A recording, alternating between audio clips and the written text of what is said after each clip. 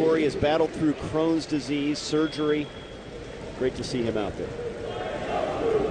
Yeah, Will had to take last season off, so he was not available to compete last year.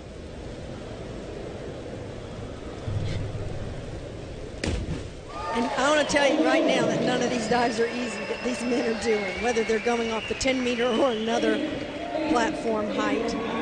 None of these dives are easy. That's an inward 3.5 somersault, and it's performed very well, very well. 8s and 8.5, 76.80. Round 2 now for Will Chandler from Texas.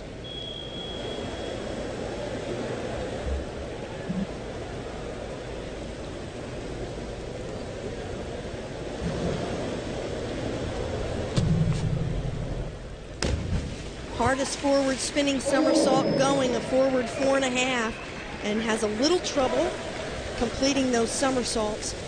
Will's the only competitor doing that dive, and we saw a lot of those in the Olympics this last summer, including Nick McCrory, but he's not doing it in this contest.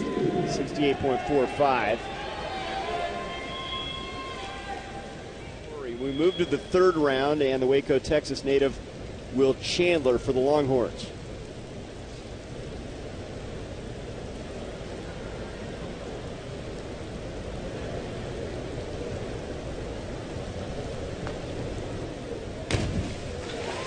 And he almost does this dive terrifically. He's just a little shy of vertical, and he gets a bit of an arch in his back when he goes in the water, and you're going to see it right there. Just a little arch, and that creates that splash because he's just doesn't get to vertical. There's his coach, Matt Scoggin, been at the University of Texas for a long time. So 3 rounds complete now. We go to round 4, and Will Chandler from Texas. Will in 6th place after half the contest.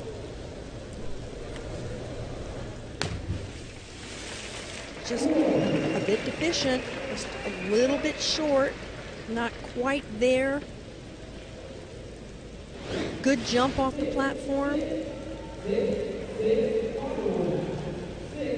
There's, I've talked a lot about the visual references, the spotting, and on the backs and reverse spinners, and that's a back spinner.